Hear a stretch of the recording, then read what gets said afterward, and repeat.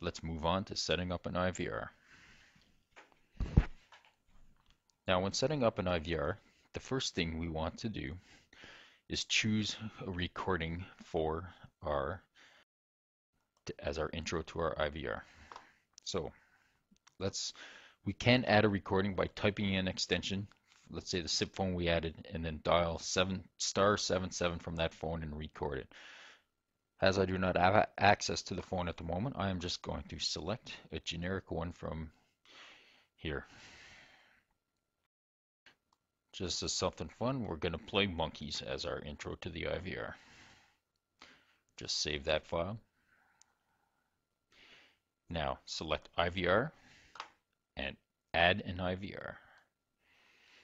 So we're going to call our IVR Monkeys, since that's who's going to answer the phone.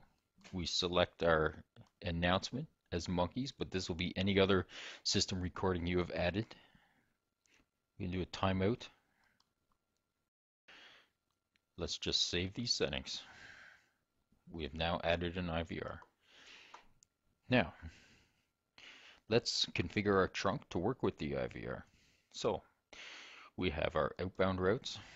By default, the GUI includes a dial 9 to get to the outside route.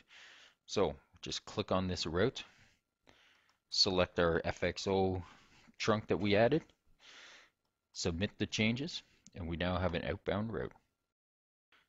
We have no inbound routes by default, so let's just make a generic one, any line. We could put a DID number here if you wanted routes to multiple places, but for now we're just going to have all calls terminate in our IVR. So let's just select our destination below as an IVR and submit. If you wanted to add a line, let's say somebody dialed a certain extension and you wanted to give a DID number, you could place it in here and put it to that phone extension just by like this. But we're just going to terminate all calls in the IVR at the moment.